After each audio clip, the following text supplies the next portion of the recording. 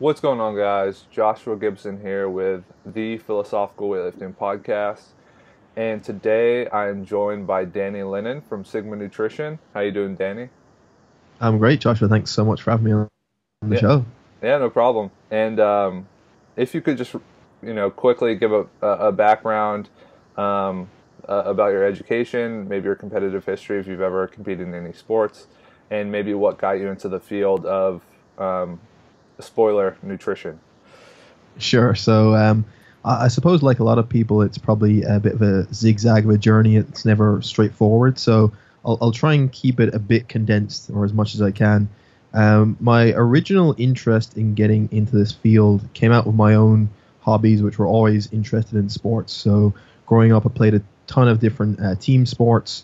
So I played a lot of soccer, played a lot of Gaelic football, which is a sport over here in Ireland, and had really been focused on getting better in those aspects. I originally then went to university to study biology and physics. And so during that time, I obviously got exposed to learning how to read through scientific research, evidence-based methods, et cetera, et cetera.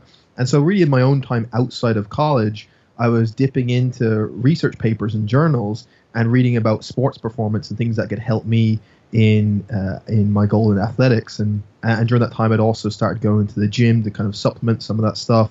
And I gradually moved away from more of the field-based sports. And during my time in college, started getting into Brazilian Jiu-jitsu and MMA, and started taking lifting a bit more seriously to help those things. And one of the big things that stood out for me when I was looking at things to help performance was this whole nutrition piece. And that really got me interested in diving more and more into that. So following graduating from college, I actually graduated as a science teacher.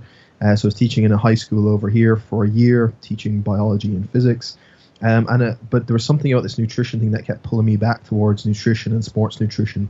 So I decided to go back and get my master's degree in nutritional sciences, and just continued from there to learn more and more about this field of nutrition. So that's how that all came about. I founded my own consultancy, and then Sigma Nutrition, the company I have now, it really is kind of two-pronged part. We have our online coaching, where we work with various different athletes and general population people. But then the other kind of side of the company is more around education and putting out evidence-based information for other nutritionists, for dietitians, for personal trainers, strength coaches, just athletes. We do that through our podcasts, articles. We run seminars and workshops. So there's kind of those two main things on the kind of the business side. And then I suppose the final thing would be for myself personally, in terms of, I mentioned some of my athletic background. Following kind of going through college, I had a pretty bad injury to my shoulder where it tore my labrum in my shoulder. So that put me out of being on the mats and grappling for quite a while. And during the rehab for that, I started lifting a bit more and trying to take that more seriously to try and help with the rehab, and just got more and more into that. And so really over the past few years, I have stayed away from MMA and Brazilian Jiu-jitsu, and really my main passion right now in terms of sports is powerlifting. And so I've been competing fairly regularly over the past couple of years, and competed in an IPF affiliate here in Ireland. And that's my main interest sports-wise right now. And so I think, that gives maybe some context for a bit around my background without getting too detailed. Sure. Um, so that's kind of like you said. That was your background. What are your plans going forward with Sigma, and then maybe do you plan on continuing to compete in powerlifting? Kind of what you have in mind for the next year.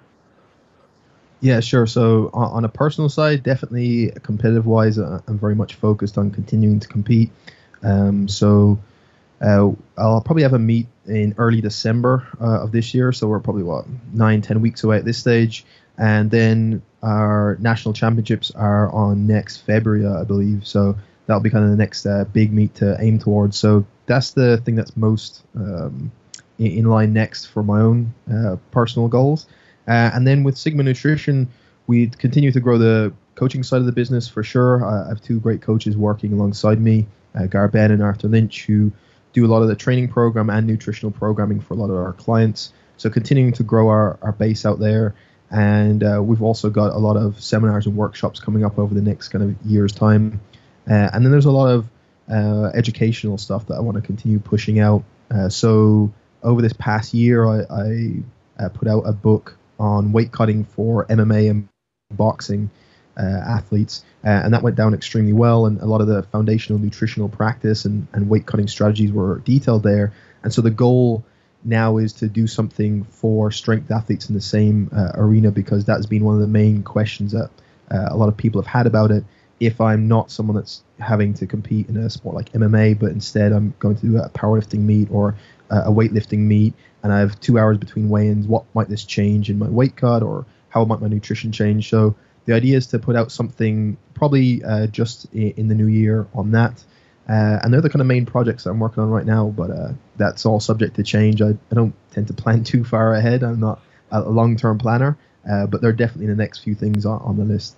Okay, and then kind of with Sigma Nutrition, you've really kind of built a place for that company, and it's grown tremendously. And it's probably a business that a lot of people look up to and try and kind of recreate what you guys do because you've been so successful. What do you think was the turning point for Sigma? Like, do you think there was like this point where it just kind of exploded and suddenly became popular? Or do you think it was gradual and kind of you just slowly built a following? I mean, was there anything there that was noticeable? Yeah, it's interesting the way you kind of phrase that question, because I think for a lot of people on the outside, especially over the past year, a lot of people have seen the company being talked about more and more, and people are more familiar with it. And it seems that it kind of came out of nowhere, but it's really been this kind of slow, steady build-up process over really the last 3.5, nearly 4 years now from when the company started. And the same with the podcast, which is what most people, at least initially, get to know us for, is the podcast. And obviously that's been hugely successful, and probably more so than I would have thought at this point. And a lot of that is down through just consistently and putting in work and trying to make sure that the work is good quality. And so for the consistency piece, I could say we've been going since April 2014, so yeah, 3.5 years at this stage, a bit more. And pretty much every single week there's been a podcast out every Tuesday. A couple of weeks here and there it might be on a Wednesday or Thursday. And I think maybe there's been 1 week, maybe 2 at most, over that 3.5 year window where the podcast didn't come out on that given week. So it's been a case of consistency there.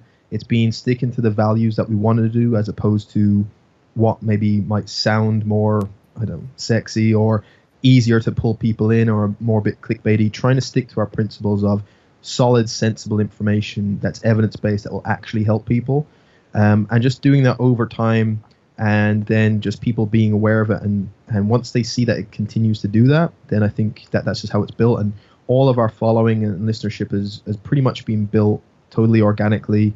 And the goal was always from each month to month to grow how many listeners and how many downloads we had for the podcast, rather than looking for these big massive spikes. Just continue to grow, and we've accumulated that over time. And now here we are. Yeah, it's thankfully in a very good position, but it's just down to the same old cliches people hear all the time: hard work, consistency, and making sure that your work is of good quality. And if you have those 3 things, then I think then maybe the other piece is always going to be luck, right? And I think people can underestimate that, and I certainly don't try and underestimate how lucky I'm in to be in this position. And luck has probably played a part in a lot of occasions along that way, where I've had a chance meeting with someone, or something has happened that was something I couldn't plan or expect. But you dramatically increase your chances of that luck, I think, when you consistently do something that's good quality and that you care about, and try and make it better. And that's it. There was no other secret formula behind it apart from that. Right, and I think the key when you put out quality information that's not clickbaity and has a lot of value is you retain a lot more clients and customers and people that are just interested in what you do. It's not just kind of this machine where you just crank people out because they kind of buy in and then they don't get the results they want and then they leave. It's very consistent and reliable. So, and that's why I'm excited to have you on. I mean, you're kind of the model for building a high quality evidence based business, And I take you as an expert in nutrition, so that's why I'm excited to kind of dive into the topic at hand. So just And thank you for those kind words. yeah, no Means a lot to problem, hear man. that. Thank you. No problem. And so, just for the listeners that maybe aren't too familiar, if we could just start discussing like the basic principles of nutrition, and maybe if we could differentiate for changes in body composition versus changes in health, and kind of how those differ. Sure. So I suppose the big thing is to think about when we're looking at what nutrition actually is for and what it's going to provide. Obviously, we're talking about what food we consume. There's typically people come at it from the perspective of there's these set of good foods that we should eat lots of and bad foods that we shouldn't eat, or these will make you fat and unhealthy.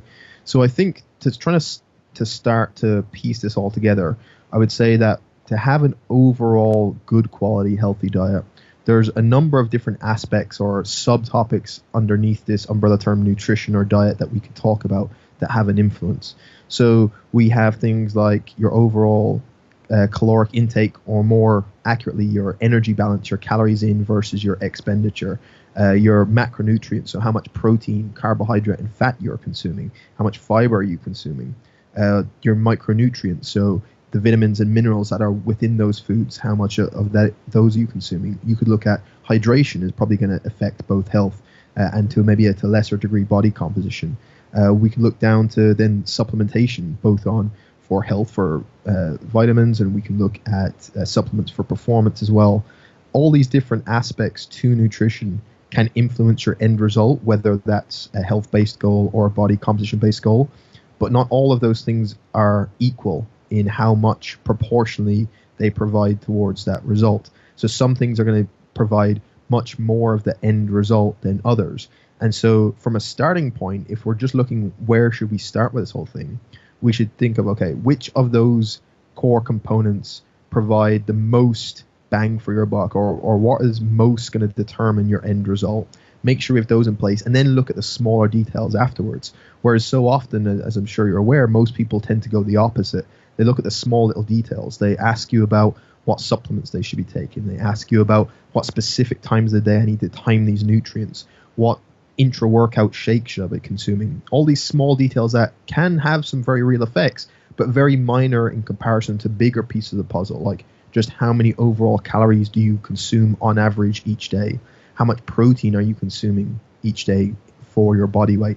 So we have these clear kind of different factors that influence nutrition.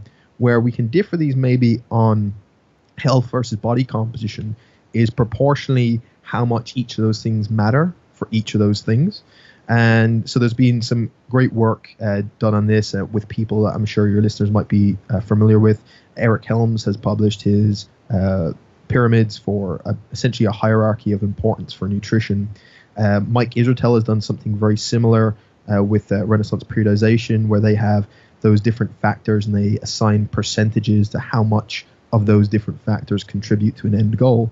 And the difference when we look at body composition and health is that the order of that hierarchy might change. So to get practical and a bit more specific, when you're talking about body composition very specifically, it's pretty clear from the literature that the thing that is most going to dictate changes in at least body weight, and as a kind of close proxy, your either gain of body fat or loss of body fat or gain of muscle, et cetera, et cetera. The main thing you want to look at is your overall energy balance. How many calories are you taking in versus your expenditure? So this is going to be the number one thing to take care of for most people. The reason why is that if you don't have this correct, you could be doing everything else right and you're not going to be getting towards your goal. As an example, the foods you consume could be the best quality in the world. You could be getting a really micronutrient dense diet. You could be consuming enough water every day. You could have every supplement that you want under the sun. You could be timing these at the perfect times and around your workouts. But if your goal is to lose body fat and you're simply consuming too many calories every day, you can't lose body fat because it's this first fundamental principle that you haven't taken care of. So first thing is to look at overall caloric intake. How and is that getting you towards your goal or away from your goal? as a very basic idea and something everyone will probably be familiar with, we have calories in versus calories out. This still holds true and is a pretty good place for most people to start, that if you want to lose body fat over time, you generally want to be consuming less calories than you're expending. So you want to be in a calorie deficit or reducing how many calories you consume in comparison to your normal amount of calories that would maintain your body weight. In reverse, if you want to gain weight, and if, for example, you're trying to go through a gain of muscle mass, probably the best environment to do that is in a slight calorie surplus. So slightly more calories than you would typically maintain your normal body weight at will give those extra resources towards building muscle mass. So getting that in place as your starting point for body composition is probably the best place to go. After that, we could go right through that list. Probably you could get most of the results if you get those calories in place. And then where might be a slight difference is for body composition, get those macronutrients in a decent proportion for your goal.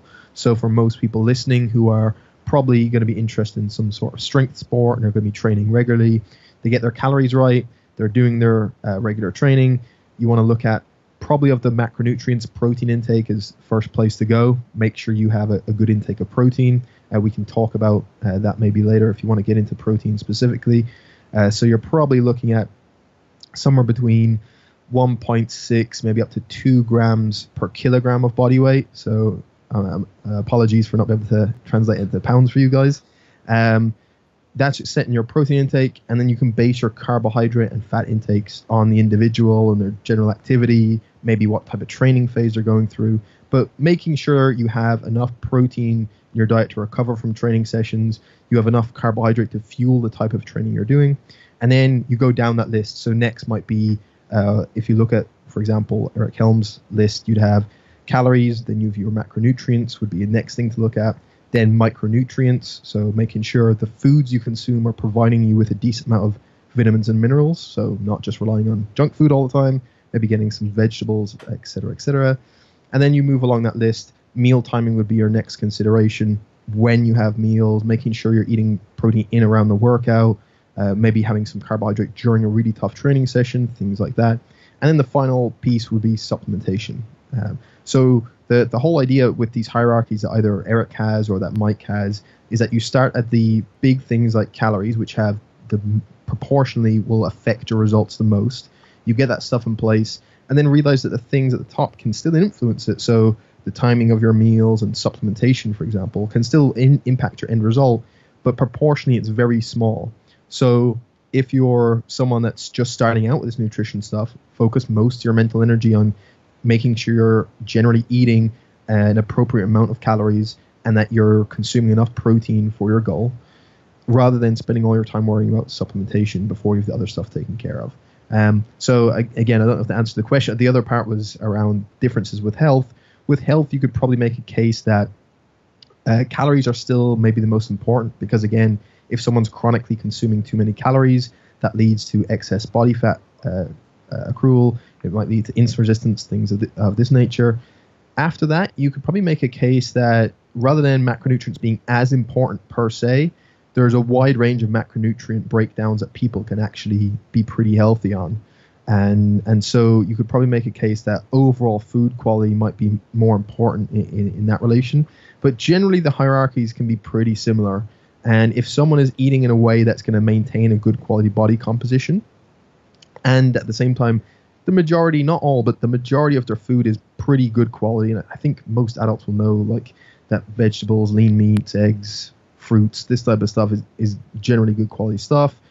If you have a decent amount of that stuff in your diet and you're eating to maintain a healthy body composition, you're probably going to be doing pretty well. You're probably healthy from a nutritional perspective. Maybe a few minor things you could tweak afterwards, but there's not all that much difference. So I know there was a lot there, and maybe we can get into any of the specifics, but just for that would be the first place I'd tell people to look. Realize that there's all these things that can influence your health and body composition from a nutritional point of view, but they're not all equal. Some have a larger role than others, and they're the things to focus first and foremost on.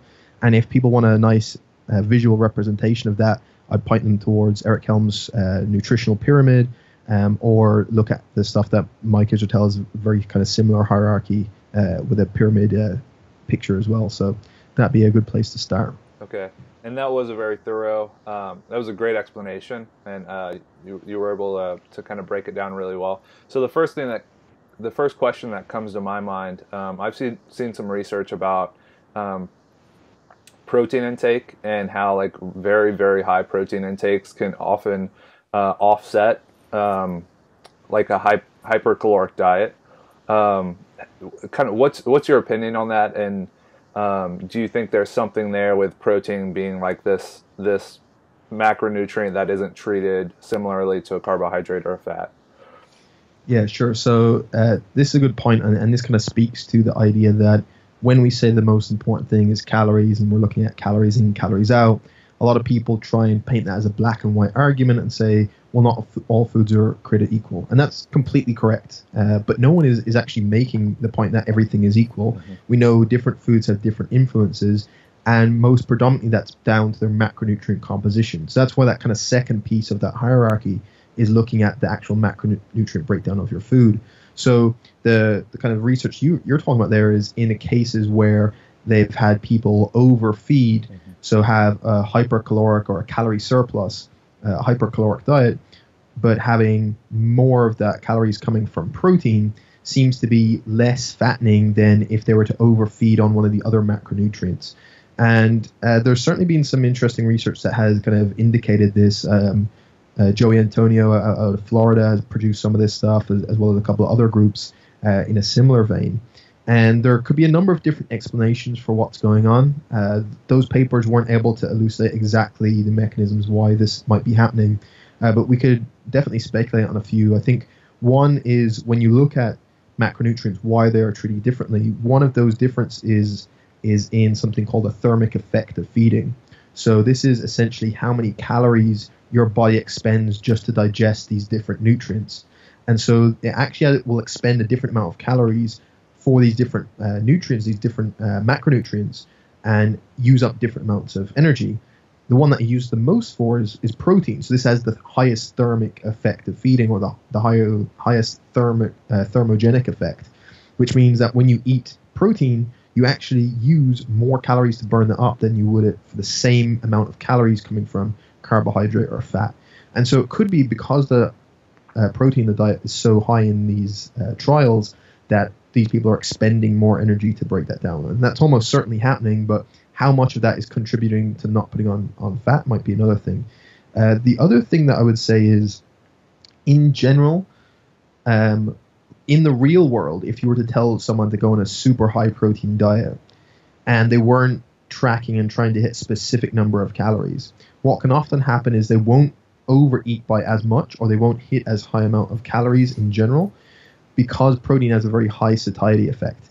And so it's going to mean that they're going to get to a point where they feel a bit fuller, or they're not going to feel as hungry, and it's going to be harder to overeat on those types of foods. So if people think of all the foods that are the most easy to overeat on, they typically tend to be highly processed foods that are probably both high in carbohydrate and fat, probably have lots of salt and flavoring, low in fiber and low in protein, because those things are very palatable to us. They're very easy to eat, and they're very easy to overeat on as well. So it could be a case of, in the real world, if someone has a super high protein intake, they're just not going to have those the same satiety levels or the same hunger levels as someone that's on a low protein diet, for example. So there's definitely something to that, and it's a case of, right now, if someone were to overeat on more of a certain macronutrient, you could probably make a case that if you overeat more so on protein than the other two, then that may be less fattening. But the flip side of that, I would say to people, is it doesn't mean that just because you have a high protein diet that you can't gain body fat. And certainly if you overeat on calories, regardless of where they come from, you can gain body fat if the calories are high enough. So if the calorie surplus is large enough, you can do so.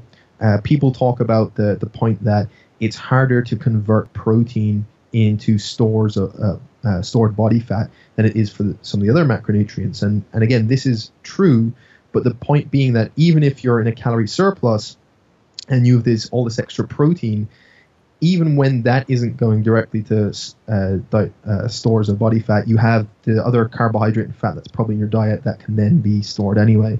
So I think if you're going to be in a large calorie surplus, if it's large enough, you will be able to gain weight regardless of how high a diet you're in protein. But if someone did want to go into an overfeeding state, you're probably looking at high protein might have an effect. But one other thing I would say to people is going on these super high calorie diets or like old school bulking phases to gain weight is probably not an optimal strategy anyway. So it kind of makes this whole point moot in that if you want to go in a gaining phase right now, the amount that you need to overeat by isn't actually as large as a lot of people think. To go into a gaining phase, you're probably looking at only a couple of hundred calories for a lot of people. It's not that large of a calorie surplus you need. And again, to talk about Eric Helms, he has a great quote that sums this up. He talks about calories are not the thing that are going to be driving your gains in muscle mass. Calories are just permissive. So you need that calorie surplus to have that kind of optimal anabolic environment to gain muscle. That will be the best state. But the amount that you need to overeat by isn't actually like super high. So it's not a case of the more you overeat by and the larger your calorie surplus, the more muscle mass you gain. It's you can only gain at a certain rate anyway, and that's going to be very much limited regardless of how much you overeat by. So if you overeat by 400 calories per day versus you overeat by 2,000, you'd probably gain the same amount of muscle mass in that time, but you'd probably just gain a ton more body fat with the 2,000 calorie surplus, for example. So that's what I would say to people, that it can have an influence, but if you are in a smart gaining phase anyway, then you probably aren't going to be in a huge calorie surplus. And so your amount of body fat you're going to be gaining should be relatively minimal. There will be some, but it should be relatively minimal anyway, which kind of gets rid of the whole worry about how much should I overeat by on this nutrient versus this nutrient. Okay, so that's looking at it from one end of the spectrum with higher amounts of protein. If we take a diet that matches caloric intake to caloric expenditure, so it's isocaloric, would there be any effect of having too much fat in the diet as opposed to too much protein? Or is that still kind of just a matter of calories in versus calories out? Because I know when people don't track their nutrition, typically they're going to get a lot more fat than they would kind of expect. Sure. So if someone's in a state of whether at like calorie maintenance or a level that's going to maintain their body fat, I would first look at what is their protein intake regardless of what the other macronutrients are doing. So making sure that's not super low, because that can again cause problems if it's very low. And in fact, there's actually been some cool studies where they've had people on very low protein diets and actually overfed them, so in a calorie surplus. And some of the subjects were actually able to lose muscle mass despite being in a calorie surplus, which is kind of crazy, purely just because their protein intake was so low. It was like less than 40 grams per day or something ridiculous. So back to our kind of idea of at maintenance level of calories, you're looking at a protein intake that's, again, suitable for the individual. If we're going with people who are lifting in the gym, who have some sort of goals towards maximizing muscle mass and strength while staying relatively lean, I think a good starting point for a lot of people is probably around an easy figure is like 2 grams per kilogram of body weight, which would be fairly close to that kind of old school 1 gram per pound. It'd actually be slightly a bit less than that. But that's a really good starting point for a lot of people. I think you can make the case that if someone's in a calorie surplus or at maintenance, you can probably even go a small bit lower, but getting in around that, so for pound, maybe something like 0.8 to 0.9 grams per pound of body weight is probably perfectly fine. You could make a case that particularly for very lean individuals and athletes who are in a dieting phase or in a calorie deficit, that you might want to increase the protein intake a bit more in those cases just to offset some of that.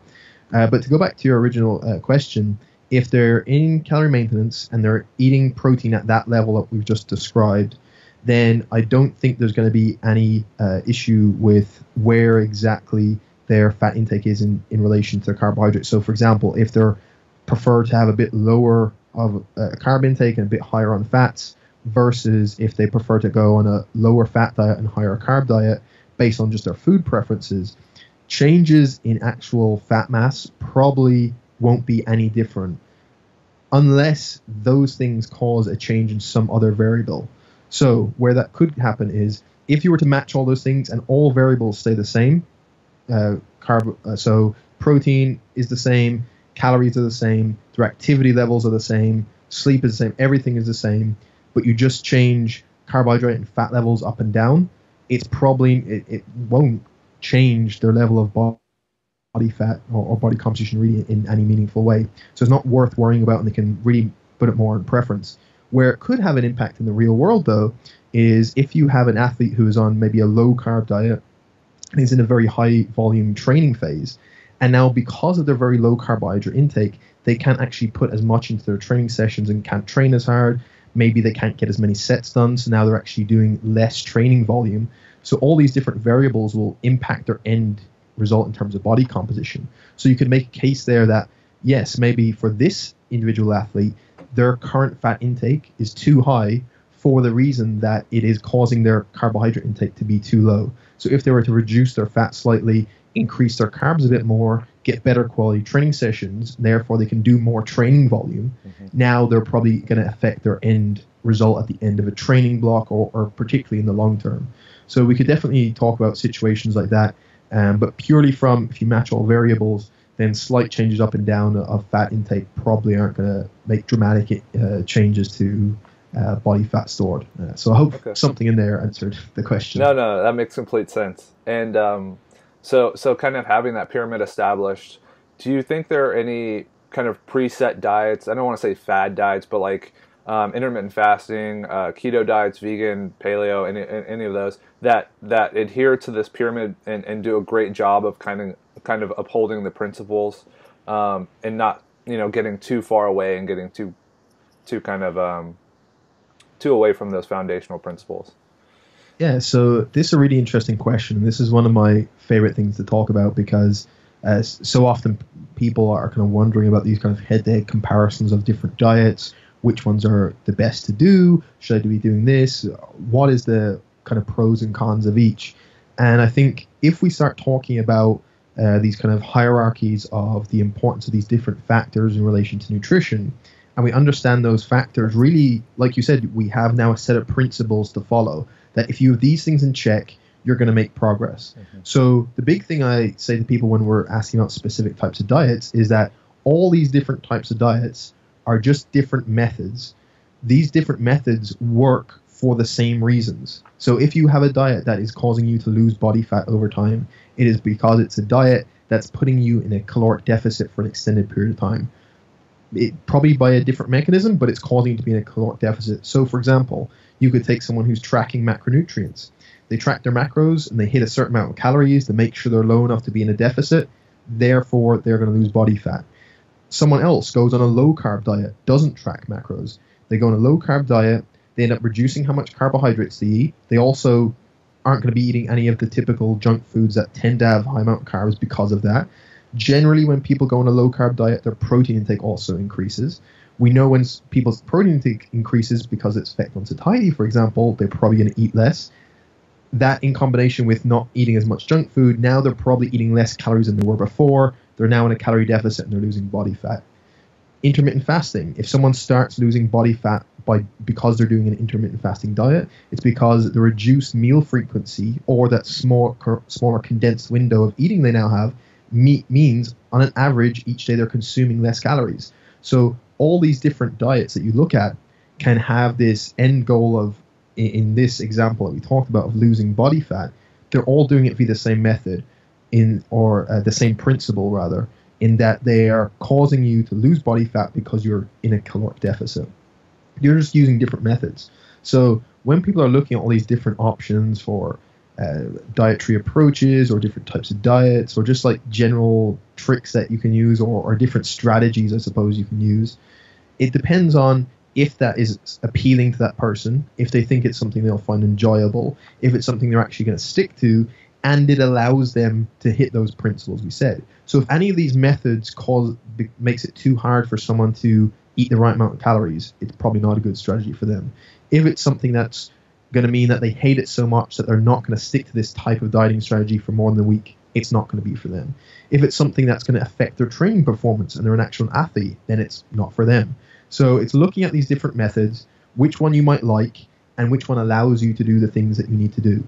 So again, from a perspective of a strength athlete that's going to be in the gym and has a priority on lifting weights, on getting stronger and maintaining a decent body composition, which strategy can you put in place that allows you to eat a suitable amount of calories for your goal, enough protein to recover from your training sessions and or build muscle from your training blocks, get the right amount of carbohydrates to fuel the type of training you're doing, and make sure your dietary fat intake isn't too low.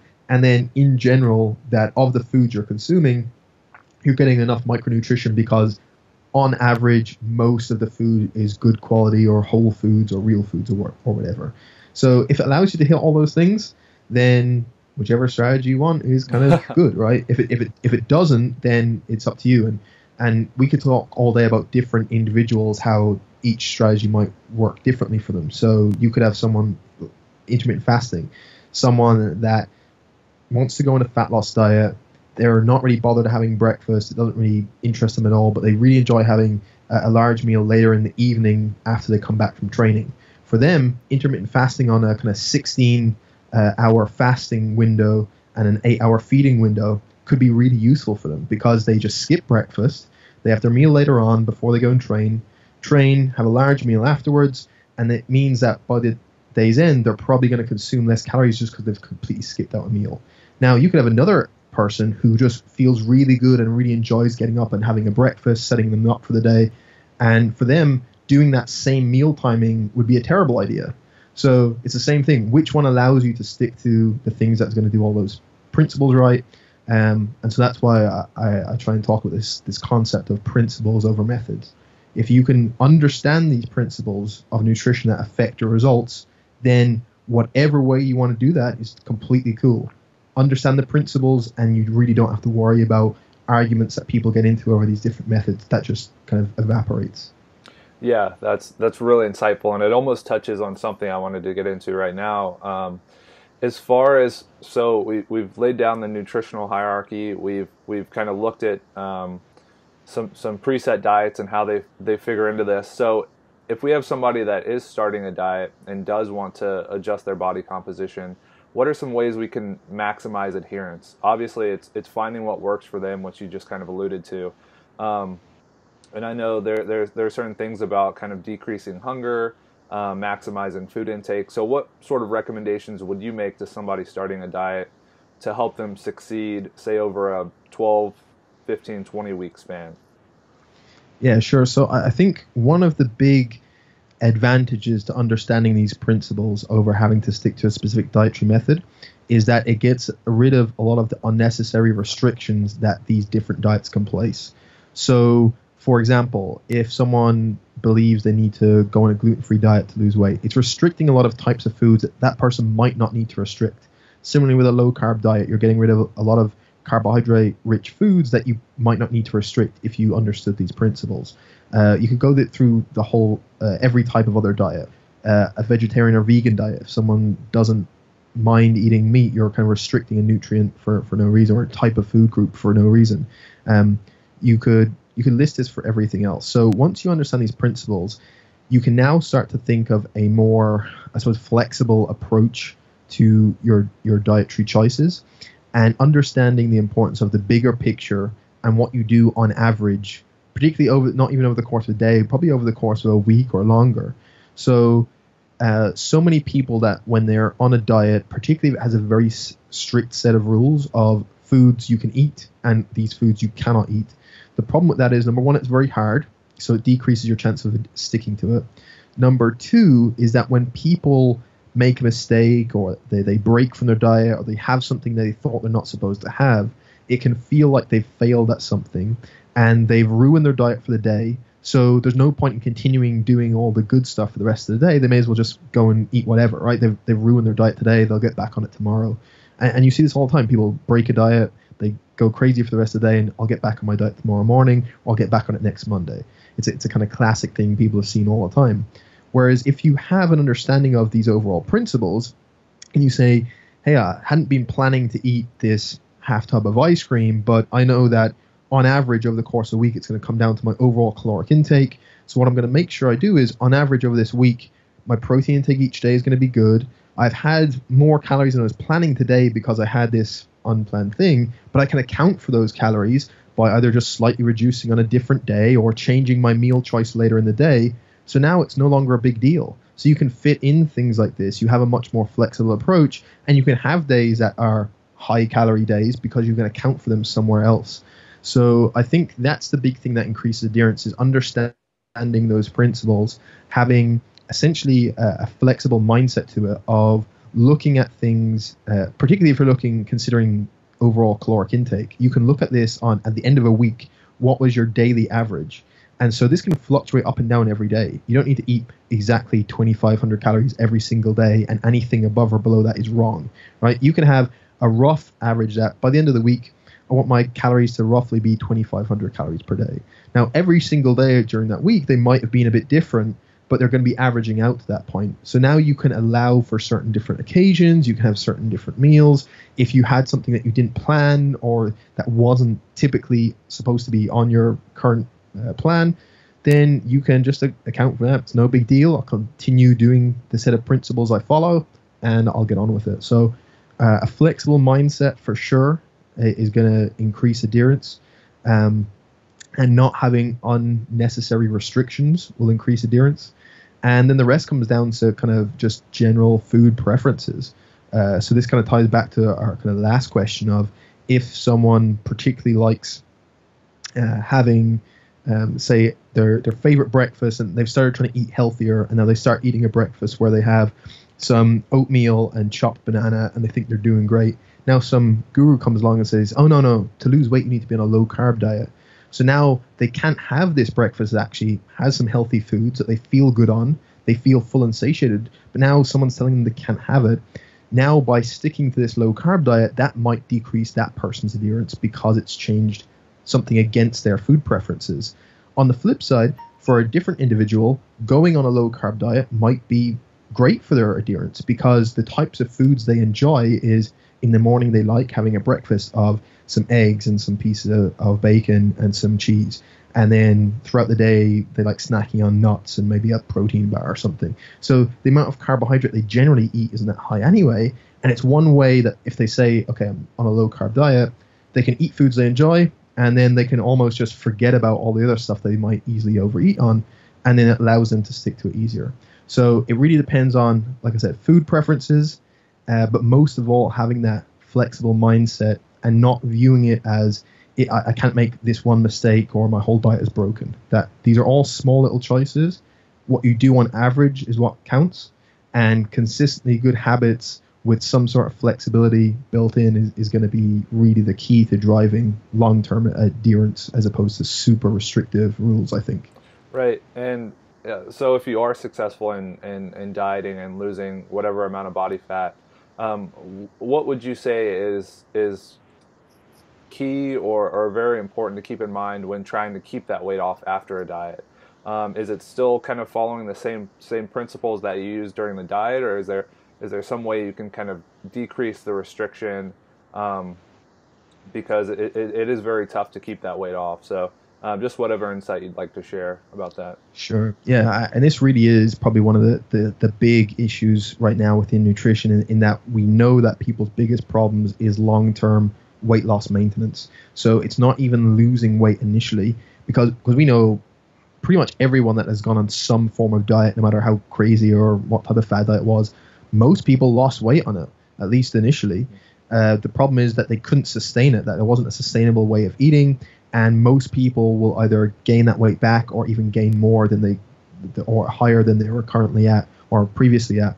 So we know that maintaining lost body weight is a real problem. So some things that I think might be useful for people is, one, the more kind of long-term sustainable view they've probably taken is probably going to help them in the long run once they get to a more of a maintenance phase. Tying into that, I would say, once they've kind of came to a point where they've got their body fat levels down, transitioning to a phase where they're still keeping most of the habits that they've done to get down to that lower weight, but just slightly increasing their calories. So not saying, okay, I've got down to my weight now, I'll just go back to eating whatever I kind of feel, or kind of having no kind of constraint whatsoever. Trying to keep in some of those constraints, but just bringing food intake back up. Even doing that for a few weeks is probably going to offset a lot of the, at least physiological things that happen when we diet. So when we diet and undereat in combination with losing body fat, we're going to change a whole lot of different hormones. So the amounts of leptin and ghrelin and all these different gut hormones that we have that are driving our feelings of hunger and how active we're likely to be, they can all change when we're in a dieting phase. So coming off the back of a diet, particularly if someone's lost a decent amount of weight, can be a pretty challenging time. And so just kind of freewheeling it might be an issue for a lot of people. So even for a few weeks, if they were to still kind of monitor what they're consuming, just gradually bring food intake back up to more of what we'd estimate a kind of maintenance level of calories at, and see for the next kind of 3-4 weeks, can they kind of maintain this new low body weight? And I think that kind of block of a maintenance phase can be even used throughout the dieting period itself, particularly for people who have lots of body fat to lose. So for someone who has lots of body weight to lose and get down, it can be quite daunting to think that they're going to be dieting continuously with no end date set, because we don't know when they're going to get it there, or they're going to be doing it for months on end. It's going to be very difficult to do that. And even if they do, it's going to be very difficult for that maintenance block afterwards. So what we can look at is smaller blocks of time of dieting down, getting down X amount of pounds, and then from there, trying to hold that new low body weight for a number of weeks before going through the next block of dieting. So that can be really useful. So I think those, and then just having generally a plan for when the diet's finished is probably a good idea. Trying to keep similar types of foods and meals that you've currently been using towards the tail end of the diet in your diet, but just maybe increasing portion sizes. Doing that for a few weeks, trying not to have any kind of large, crazy cheat meals or blow-up meals or kind of celebration meals now that you've finished the diet, at least for a couple of weeks until you can kind of moderate your decision making, I think, a bit better around food. So a couple of weeks of still sticking to the same stuff but a bit more food might make sense. And they'd be kind of the main things to do. I think the biggest thing that all of those tactics are going to do is just create an awareness of what you're consuming. So just because the diet is over, have some sort of tool that can keep an awareness. So if it's not tracking calories, it could be something like just keeping a food diary, so that you can actually see at the end of the day, oh, I'm actually snacking like 4 or 5 times. I thought I was only like having 2 snacks a day. Just some sort of an awareness tool. Looking at your portion sizes, just being aware of that stuff. How often are you going out for meals? What type of foods are going to be very high in calories that you might want to limit portion sizes at least for a few weeks? So anything that creates an awareness of what you're consuming is probably going to be the way to go, as opposed to just saying, okay, I'm off the diet now, so I'll just eat whatever. Okay, that's very it's very informative. And as far as the kind of the diet breaks or maintenance periods, how often would you kind of position those in a diet? So maybe every 12 weeks, every 16 weeks. What's your kind of general recommendation there? So the factors that would determine the length of those breaks would probably be, number one, how much weight someone has to lose overall. Also, how long is the full dieting period going to be until they reach, say, their end goal weight? So the longer that is, means they're going to have more of those breaks throughout. The second thing you would determine is the rate of fat loss that person is going for. So we don't talk about this, but you can have a typical slower, sustainable rate of fat loss where you're not under eating by as much. You're in a slight calorie deficit, and you're maybe losing, let's say, a pound per week, something in that range, and you're doing that consistently over a longer period of time. Some people may choose to do a more aggressive type of diet where they lose at a faster rate through using a larger calorie deficit, so they're eating less calories and they're losing weight quicker over that period of time. So what that means is that while they're going faster and having to eat less, which is tough, it will decrease the overall length of the diet to get to that end goal because they're just happening faster. So those two things, again, will dictate how often you might need to refeed. And just how fast someone should go will probably depend on a whole host of things. How lean they currently are they an athlete? Are they currently in season or out of season? All these different factors. But so the rate of weight loss will determine how often you do it. And then again, personally, how long someone can kind of tolerate before they start to get to the point of where it's getting really tough. And so you want to try and cut it off at the point where things are getting quite tough in terms of the diet, and before they get to kind of some sort of breaking point. So some people can tolerate longer periods of diets without having one of these breaks. But I mean, as a general rule, you could have someone let's say that's losing that pound a week, and they're going to be dieting for 16 weeks total. Maybe every fifth week you're going to have a kind of 1 week diet break. That could be one example of a way to set it up. You have 3 of them throughout the phase. You could have halfway through, you have a 3-week period where you take a break and you try and maintain. It could be a whole host of different things. You have, if you look at the way different coaches set stuff up, some of them will do like just a weekend refeed rather than a full diet break. They might do that every 2 or 3 weeks. So there's no real rules on ways you must do it. It's more what will be most appealing to the client. What are they going to be implement? What is going to stop them feeling that it's as difficult?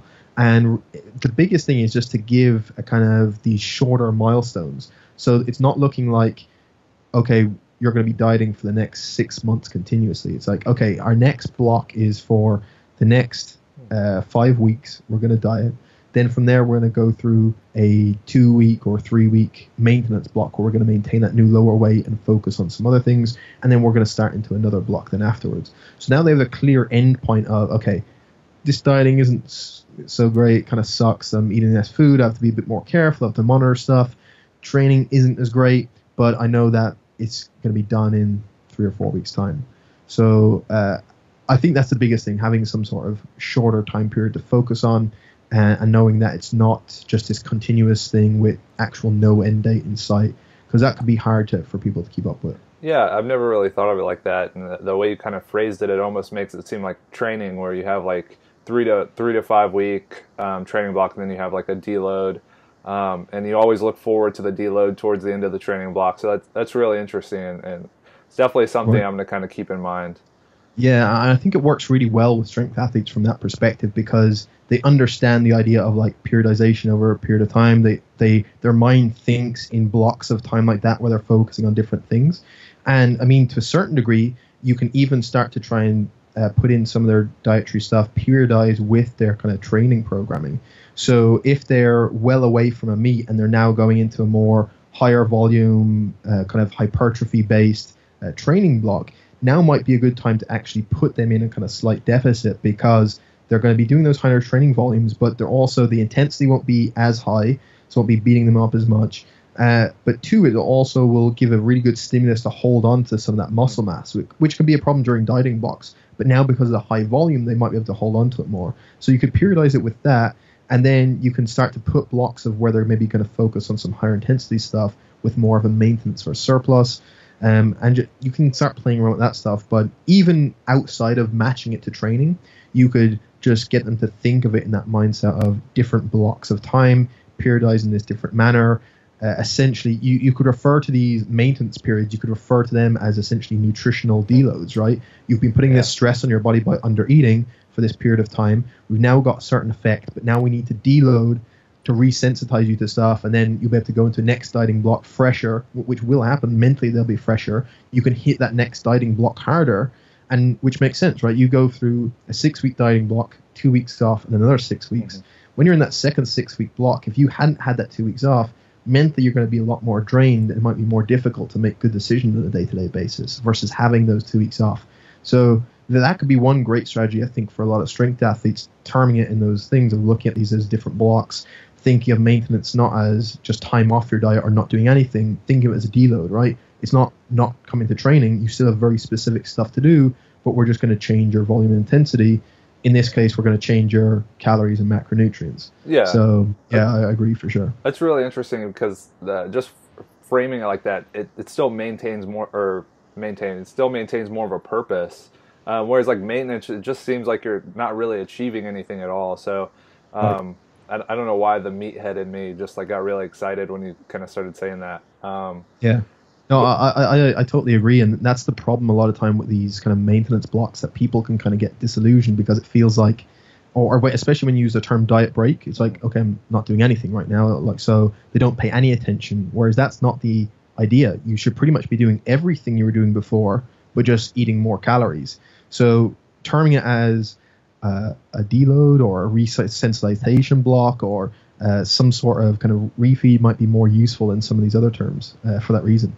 sure, and that kind of goes against the idea, the preset idea I had in my mind about a refeed, where like typically what it would have been is you would maybe have one day throughout the week. So kind of breaking up into these larger but yet smaller chunks every 3 to 5 weeks or something is really fascinating.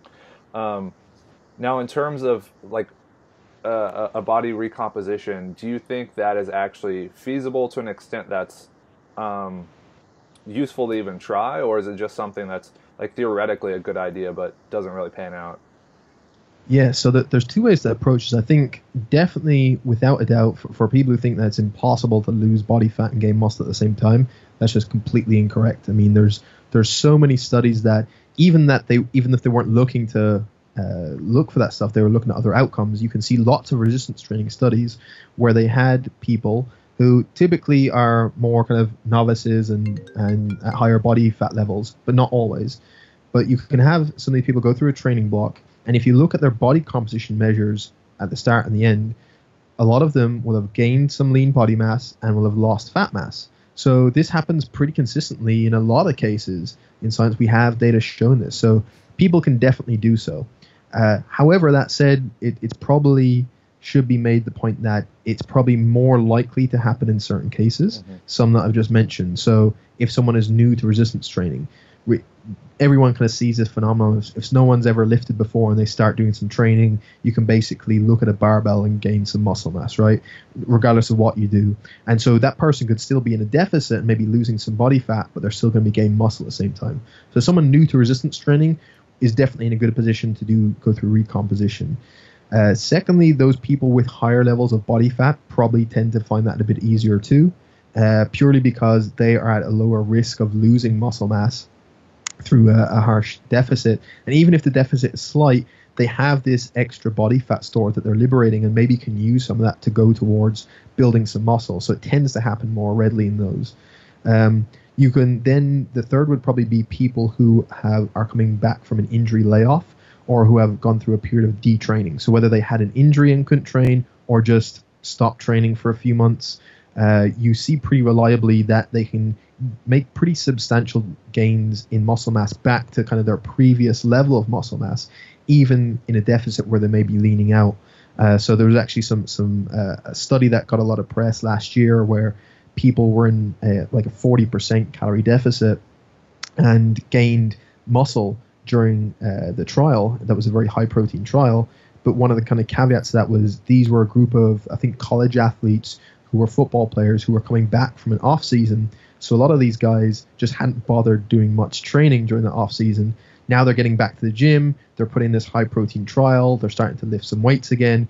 And so some of that muscle mass they lost during detraining comes back very quickly. And you're going to regain that a lot quicker than building new muscle. So someone that's coming from a detraining scenario, again, is in a good position for recomposition.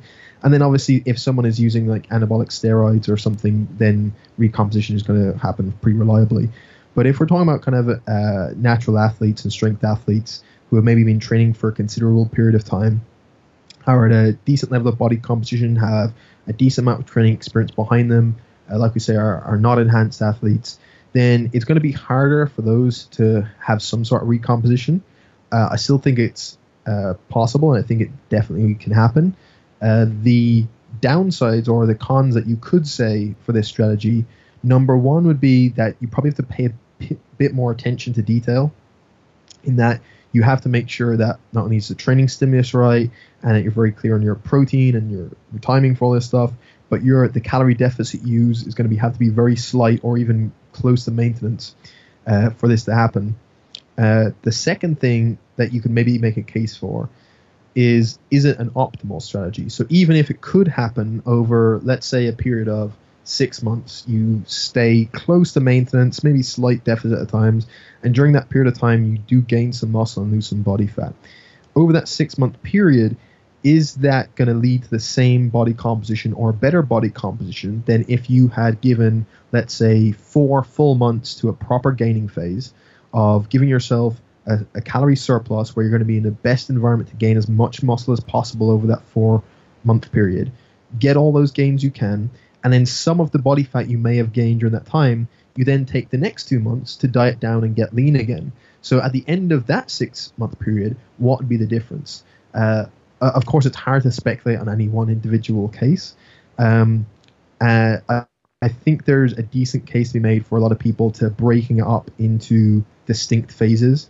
I think again, that could be based on that idea that probably you might get some benefits purely on if you're looking at measurements. But even if we don't have that data, I would think, going back to kind of our last question, from a psychological perspective, a lot of these athletes are going to want to have focus of a specific block, right? So if you have a block now where you're focused on hypertrophy and gaining as much muscle as you can, knowing that you're going into those training sessions in a calorie surplus every day, that you're eating more food overall, that you're really recovering from these training sessions, you're feeling great, you can come in and you're able to make tremendous progress in the gym because of all this extra food, that can really drive more training progress during that block. And then for that dieting block where you have to kind of keep calories more in check, you can focus more on that because you know you're specifically dieting, rather than for the next 6 months, let's not overeat really, let's not undereat too much, but I want you to keep around these calories. You're still having to keep some sort of control over it. So I think purely from a psychological perspective, that's something worth considering. Now that said, I think for sure a lot of people could do that. And what you'll probably see in a lot of cases is that as a more of a long-term strategy for, I think, people who are more at an advanced level, who are maybe close to their kind of potential, but have settled fairly well into a specific weight class. So if you take a high-level powerlifter or weightlifter who has a really clear weight class that they're sticking to, and their main goal over, let's say, a few years of a time window is performance. So they're eating enough to recover from their training sessions, eating enough to fuel their next session, making sure they're doing all the dietary stuff right. They're making sure they're not losing any weight because they don't want to go down and lose muscle, and they're not just completely going crazy on their diet because they have to stay within their weight class. You could probably make a fair case that over that kind of couple of year window, if someone's doing all that stuff and they're continuing to get stronger and still do all this stuff right and recover, that if you were to maybe look at a couple of DEXA scans over that period of time, they probably would have gained some muscle mass, right? So now that they're still in the same weight class, they've probably lost body fat over that period as well. So I think it definitely does go on, and I just think it depends on what someone's goal is and how much muscle mass they're likely to gain in a certain period, what kind of their main goal is, whether it's actually body composition or in a strength sport. So it in short, to round it all up, it does happen. It's more likely in certain cases. For certain people, it might be a better idea to go through distinct phases of gaining and dieting. But if not, people can certainly go through more kind of extended periods of recomposition for sure.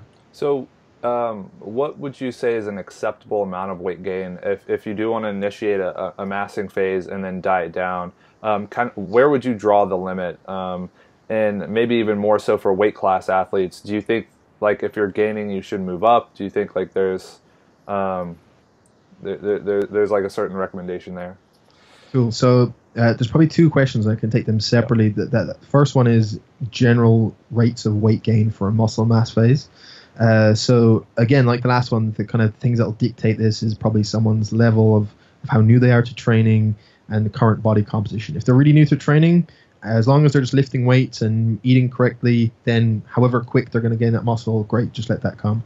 For probably most people listening to this that have been lifting for a while, that are kind of relatively decent body composition right now, that just want to put on some more muscle, you're probably looking at the rates of muscle mass being a bit slower than a lot of people would like, and maybe sometimes not all that exciting to see.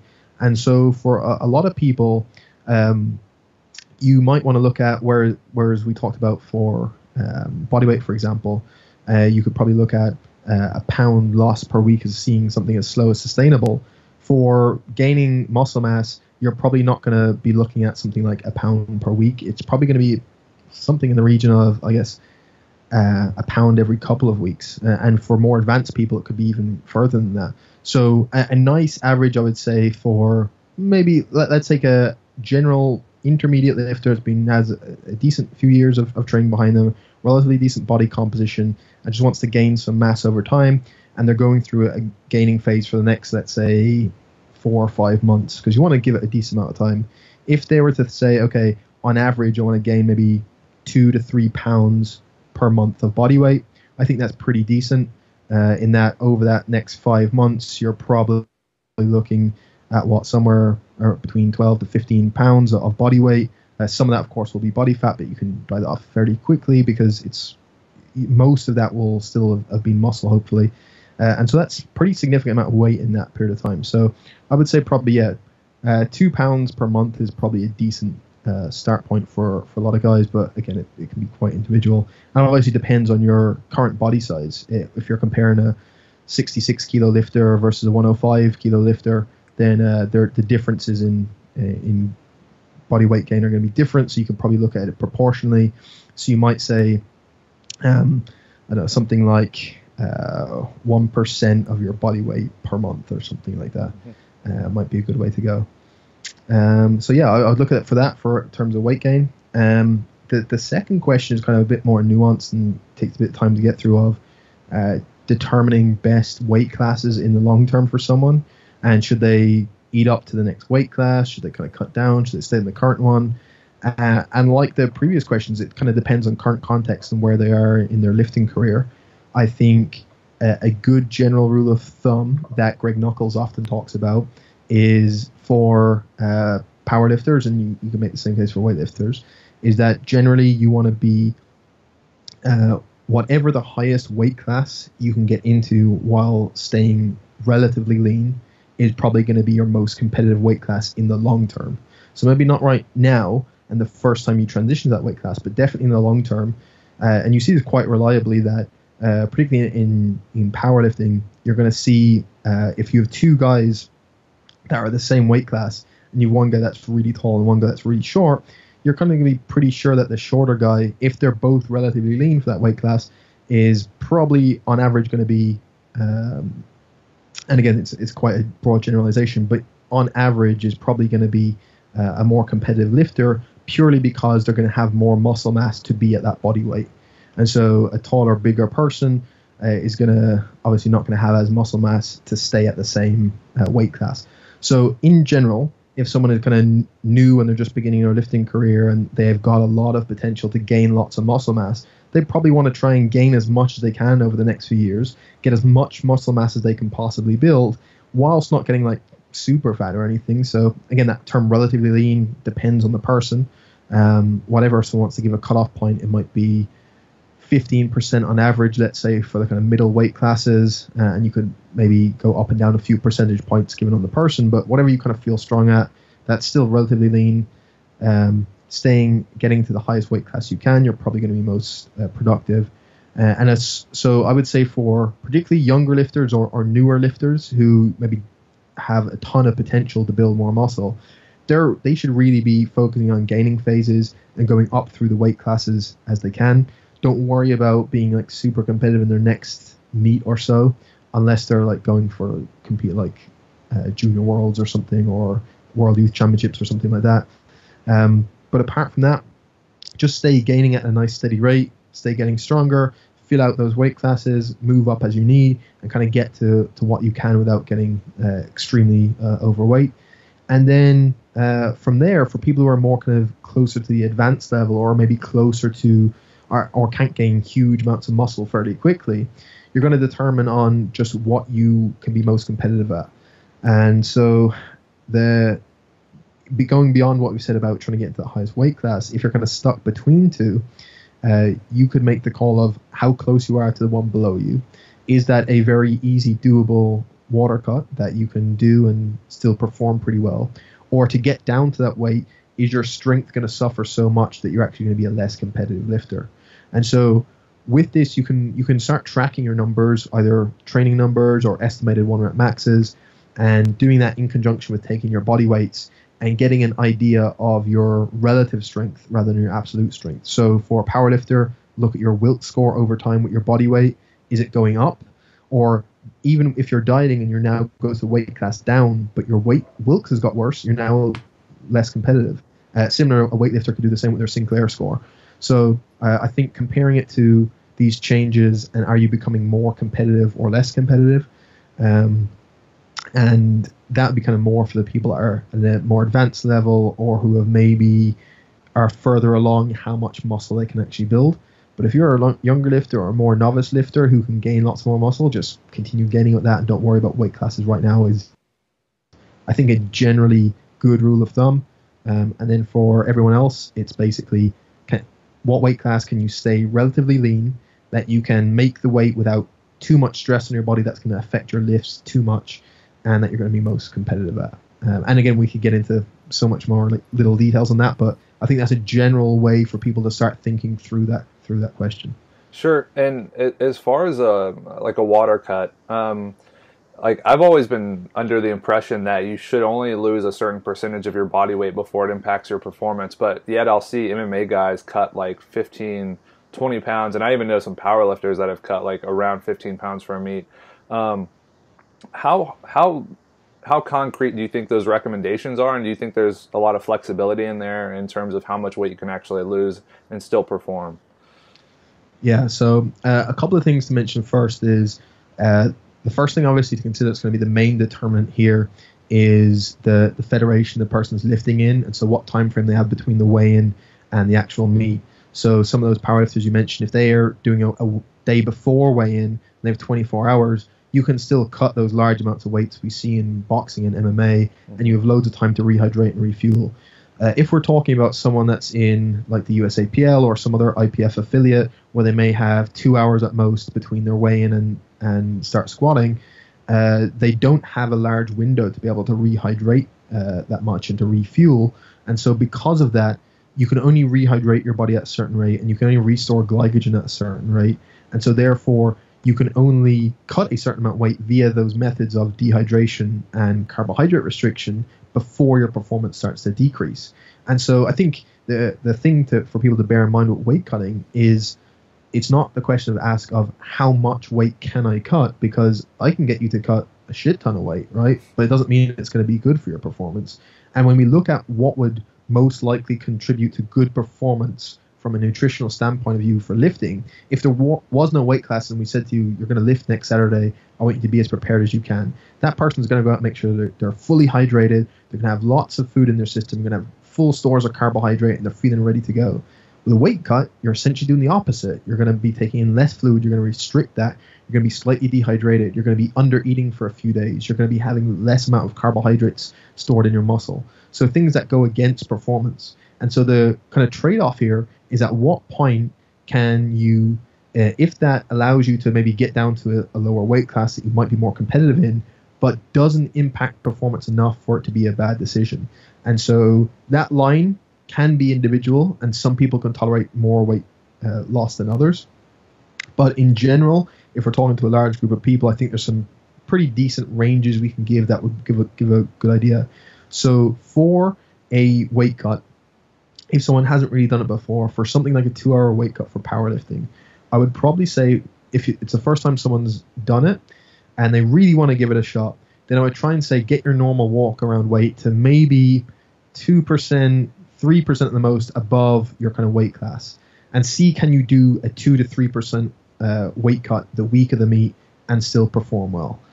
Because I think that is pretty doable if it's done correctly, and we can talk about some of those strategies in a moment. But if it's done correctly, 2 to 3% of your body weight loss is pretty doable and still able to perform pretty well, I think, in a powerlifting meet or a weightlifting meet. So trial that, and then if it's super easy and you for some reason want to maybe gain more muscle in the future and still cut back down, maybe you try a bit more the next few times. But I certainly wouldn't, especially if it's an important priority meet, I wouldn't start cutting weight for the first time in huge amounts of it to cut. And particularly if you're newer to lifting and you know you're not going to place anywhere near the podium or you're not doing it to win something, it's just not worth it, right? Mm-hmm. If you just don't bother, just go in the next weight class up, hit PRs on all your lifts, and move on. But so from that perspective, I think 2 to 3% is pretty doable. With that said, that can be as high as 4, maybe even 5%, I think, for some people, but there are more kind of outliers. I think maybe 4% is probably very doable for a lot of people as well. But when we're talking about losing 2, 3, 4% of your body weight in the days leading up to a meet, that is very different to what I think a lot of people do, which is dehydrating themselves by 2, 3, 4%. So they're purely just sweating this water out, or not drinking water, or just water loading and restricting, and only doing it via water losses. Whereas I think there's lots of other strategies that we can talk about that can allow you to drop body weight very acutely in a couple of days that aren't going to be related to dehydration. So for example, one is going through a low fiber or something called a low residue diet, even for 2 to 3 days before your meet. Basically taking out foods that are high in fiber, that can reliably reduce the amount of residue that stays around in your intestine. And so just doing that for 2 to 3 days, in a lot of cases, particularly for people who are eating a healthy diet with plenty of fiber in it, can lose up to about 1%, maybe 1.5% of your body weight via that method alone. And that method has zero impact on your performance. So now you've already taken off that 1% straight away. So now the amount you need to lose via sweat or via water restriction is already reduced. The next thing you can do is lower your carbohydrate intake for the week leading up to the meet. So while carbohydrates can be very important during training blocks and particularly for high volume training, you don't need to have full stores of glycogen on meet day probably to perform well. And so reducing down your carbohydrate levels in the week leading up to the meet means you're going to lose some glycogen from your muscle stores. You're also going to lose some of the water that's associated with that glycogen. And so your weight will drop another bit again. So now you've lost some of that. So now your body weight is already down a decent amount before you've ever done anything with water manipulation. And now for maybe that final percent or so, you can do some water loading for a few days. The day before your meet, you restrict your water intake to quite a low amount, and then you lose some water weight, and then you go and weigh in the next morning, and there you can get a pretty easy 3-4% body weight drop in that week via these methods without a drastic amount of dehydration or anything close to dangerous. And then once you have a sound rehydration protocol after you weigh in, you can probably go and compete fairly well. That said, some people respond differently. So like I said, some people can cut more than others and still feel good and perform good. The other aspect to consider is psychologically how it affects people. I know lifters and high-level lifters who are far better at lifting than I am, who hate the idea of doing a weight cut and will happily sit a couple of kilos below their current weight class and compete there because they have nothing to worry about the week of the meet. They don't have to play around with water or their food. They can eat all they want. They can get up the morning of the meet, have a nice large breakfast, feel ready to go, treat it the same way as they go into a training session, have zero stress, and they can feel good. And they prefer that to having any stress around a weight cut. So there's definitely the psychological component to take into account. And like I said, cutting the most weight you possibly can is probably not a good way to think. It's what amount of a weight cut is suitable for me to be able to lift my best and be my most competitive. And so I would say to people, if you have never done it before and you're thinking of doing it, start with a target of a small enough weight cut. So let's say 2% of your body weight. Let's see if you can do that weight cut. And maybe pick a mock meet in your gym, or maybe pick a testing day that you're going to do that's not actually a meet, and do the same things you do leading up to a meet, and then trial this weight cut, see how you feel, see what your lifts do in comparison to what you would have estimated them at based on your training, and you can make some decisions then of if it's for you and how much you can probably get away with, and then over time it's just trial and error. Yeah, I think that's really smart. I think for a lot of things, you should always test it before a competition, testing out different like tapering protocols, different weight cut strategies. I think it's really important because, like you said, it's super stressful to compete already, and having to top that with making weight and then making sure you're rested and recovered. It can be very stressful, and I guess that's why people hire people like you, take care of it for them and make sure they. Yeah. So. Even at that, though, I think people could have the best plan, and that's why I say particularly if someone's new to lifting and they're doing their first ever powerlifting meet, that is the last place you want to cut weight, right? You have enough going on of just getting used to being on the platform the first time, all the different stuff going on. It's a very different environment to a lot of people that people are used to, even if they're around this stuff in the gym all the time. And so just go in and do that, particularly if it's like your first meet, or if it's particularly a high priority meet and you've never cut a lot of weight before, Again, don't leave yourself a ton to cut because you're already going to be fairly stressed about this stuff, or there's a lot of pressure on a certain type of meat. At least have it done before. And if it's done before already, it's going to take such a weight off your mind. It's like going in for your. It's akin to if you've never cut weight before and you go in and want to do a large weight cut for meat. It's like going in and taking your opener at a weight that you've never even gotten near in training before. There's straight away that psychological doubt. If that opener is something you've hit routinely every week for the last 8 weeks as just a moderate single, there's going to be zero pressure when you go in and take it. So the same thing is going to apply here. If it's something you've done before, that reassurance in the back of your mind is worth its weight in gold. So that's why I think test weight cuts are going to be extremely important, particularly for people who haven't cut that much weight before. Right. And yeah, I guess that just kind of gets to the most important point of the podcast. It just kind of depends on the person, depends on their skill level, depends on their prior experiences. So there's a lot to take into consideration, and that's why hiring a coach is so useful. Sure. Kind of takes out that guesswork. So just kind of wrapping up, I just have a few questions kind of outside of nutrition and lifting and stuff. As far as who has influenced you the most, I think it'd be really interesting to hear, because then a lot of people could kind of research that person and kind of get some insight. Sure. There's a few that spring to mind right now, and I'll probably leave out a few that I forget, so apologies, but there's definitely a few I'll mention. One is a UK-based performance nutritionist called Martin MacDonald, who was a mentor of mine that I originally went and mentored under back in like early 2014.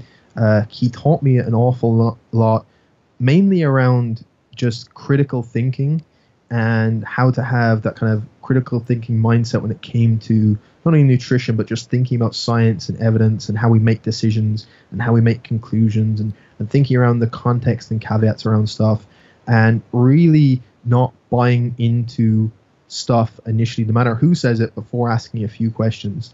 And Martin has had a tremendous impact on my career, and he has thankfully became one of my really good friends, and I really respect the stuff he puts out. So if people aren't aware of him, Martin is an awesome guy to look at for his nutrition information.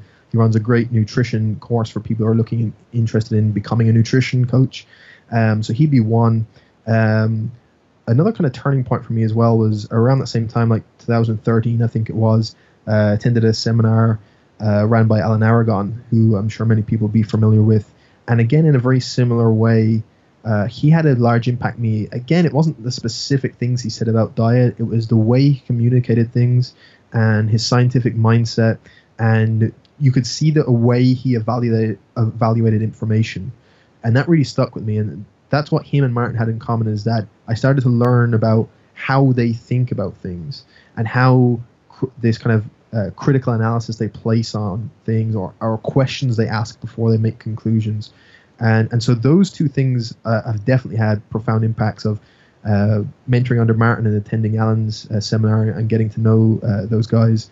And then there's been a ton of other people since that have really influenced me in terms of nutrition. I've obviously mentioned Eric Helms a couple of times already, a guy I have tremendous respect for.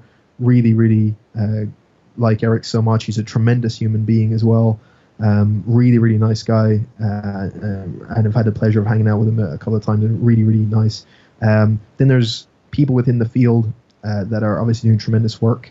Greg Knuckles is another guy that I've had the pleasure of hanging out with, who I'm sure if people are interested in lifting and haven't came across Greg or Stronger by Science, then that's the place to go. Go to that website right now and pretty much read every article Greg has written. It's fantastic.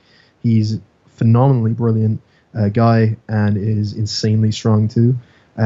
So there are a few that come to mind straight away, those four guys, and I'm sure I could stay going on mentioning more and more. But if people are looking for a good place to start, go check out Martin and Alan, Eric, and Greg. They'd be a good four to start with. Sure. So those are some people to use as resources. But as far as maybe books, podcasts, YouTube channels, really anything, what else would you recommend that's kind of outside of the fitness industry? So maybe like philosophy. Outside of fitness, there's a few different places that I look for information. General podcasts I like to listen to, one would be Sam Harris's podcast. So he obviously kind of gets into a lot of philosophy-based stuff, but also kind of touches on kind of more political or kind of news-based issues right now, but comes at it from kind of a background of neuroscience and looking at it from this kind of philosophical lens. So I like a lot of Sam Harris's stuff. I like listening to Tim Ferriss's podcast, and I mean, a lot of different people have different opinions of Tim Ferriss, but I think just the collection of different people that are on that show and hearing their backgrounds, the types of questions Tim asks are actually pretty good in my opinion, and I think I just like hearing from people from these various different backgrounds. Joe Rogan's podcast for the same reason, just this great mix of different people, and just hearing their kind of breakdown on stuff. So from a podcast perspective, they'd be definitely a few that I gear people towards. And then, I don't know, man, outside of that, I think books, I mean, I could probably pull up a whole host of books that I've really enjoyed reading. I think if there were to advise people ones that I found interesting recently, there's one guy, I think his name is Daniel Gilbert. I could be wrong, I'll check that for you. And it's a book, I'll pull up the name. I think it's Stumbling on Happiness. I think that's the name of the book. If people like listening to podcasts and audio, you can get that as an audio book. It's phenomenally, it's read by the author, it's phenomenal. Similarly, there's a audio book called We Learn Nothing by a guy called Tim Kreider. Phenomenal. And the recent one I listened to was The Subtle Art of Not Giving a Fuck by Mark Manson, I think is the author's name. So again, they can be either audiobooks or physical books. They're kind of general ones I think will appeal to a lot of people regardless of what they're kind of interested in. There are a few that are coming off the top of my head, but there's probably lots that I'm missing. Sure, that's excellent. And then kind of to pose the same question to you that you pose to all of your guests that you have on your podcast, what's one thing that our listeners could do each day to improve their lives? Yeah, this is interesting because I tend to flip-flop anytime I think about this question. Depends on the day, I'll probably give a different answer. And I don't want to kind of give the cliche kind of gratitude thing because a lot of people on my podcast have said that, and I definitely agree with it. But I think more than gratitude, I think a better word that I like people to think of is perspective, because I think in a lot of cases it's hard to tell people to have gratitude for stuff that we're not really grateful for, or particularly if we're in a shit situation in life right now, or something particularly kind of tragic or bad has happened. Just to tell someone, oh, just be grateful what you have, can maybe be hard to be actionable. I think a really good way to think of it is to have some perspective on a lot of stuff, because most often, and of course there's lots of crazy tragic stuff that hits all of us in our life that is just we can't do anything about, and it's just going to suck and it's going to be terrible. But the most of the things we actually get agitated by and get angry by and get sad about and get worked up about, most of those things in the grand scheme of things aren't really that big a deal. And we only realize that we look back on things. If we were all to think back right now 3 years ago or 4 years ago, some sort of thing that got us worked up or some sort of thing we were really down about, and we look back on it now, it just doesn't bother us that much. It's just it doesn't matter, right? Life goes on, all this other stuff matters way more, and I think we can lose sight of that perspective. And in most cases, on a day-to-day basis, we lose the perspective of that there really is very few things in our life that truly matter to the degree that we actually should really get worked up about. And so I would say allow yourself to get worked up and anxious and angry about some of those things and get sad about that stuff. But most of the other stuff, 90% of the stuff we do that with, is it just doesn't matter. And we need to put it in that perspective. And so there's different strategies people can do of thinking about this. I know, for example, one particularly dark strategy that Gary Vaynerchuk talks about is he has this kind of trick that I'm sure a lot of people will find quite morbid, but he's talked about where he has this strategy where he envisions the worst potential scenario that would make him the most sad at this moment, and it's always the same thing. It's he thinks about getting a phone call from someone telling him that his mother just been in a car crash and has died. And so this is a guy whose mother is still alive and is regularly thinks and meditates on this idea. And it's to reframe straight away once he has that. It's like, okay, like relative to that, this kind of business thing that I'm dealing with today, or this thing that happened, or this person that was rude to me, like, doesn't matter. And it's just a tool to snap you back to perspective. And I think a lot of, we talk about philosophy, or a lot of the old school philosophers and Stoic philosophers used to do this. They used to do a thing where they would meditate on the worst possible outcome as opposed to envisioning the best thing, right? They wouldn't have like this positive envisioning. They would go the opposite. They would think about the worst possible scenario and how bad things could potentially be. And then if you imagine what the worst thing could happen, then relative to that, you now have some perspective. The stuff we mainly complain about is just like not worth complaining about. The stuff we mainly get sad about is not worth being sad about, at least for as long as we maybe do. So with all that said, for what probably should have been a fairly short question, I would say perspective is the big one that we should practice every day. Yeah, I agree completely. And as much as we train and worry about our nutrition for our physical health, I think psychological health is just as important.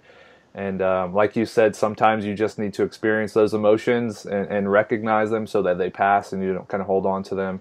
And exactly, man, it's all about perspective. So that was a phenomenal answer. And as far as any plugs that you have, you want to kind of throw in for the website, for any products you're working on, for that nutrition course, just let them have it.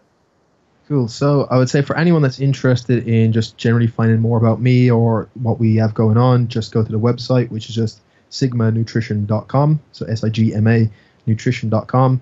If you are interested in listening to the podcast, then just search for Sigma Nutrition Radio on pretty much any app. You'll find us there.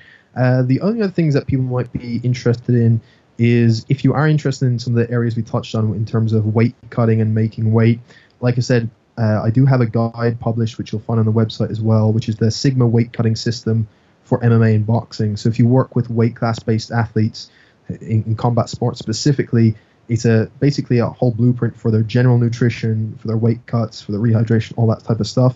And if you just go to our current website, if you're more interested in strength sport, so like weightlifting and powerlifting, like I said, there is plans for this a similar guide to be done that will be up in the next couple of months. So if you're listening to this right now when it launches, then it might be a few weeks away. But if you just sign up on the email list on the sigmanutrition.com website, announcements will be going out as soon as that is ready if you are interested.